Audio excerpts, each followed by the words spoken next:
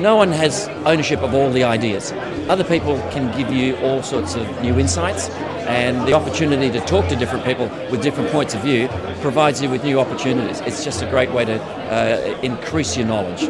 Look, in the hour and a half that we've been going, I've learned so much already that the number of different views that have been coming up has just blown me away.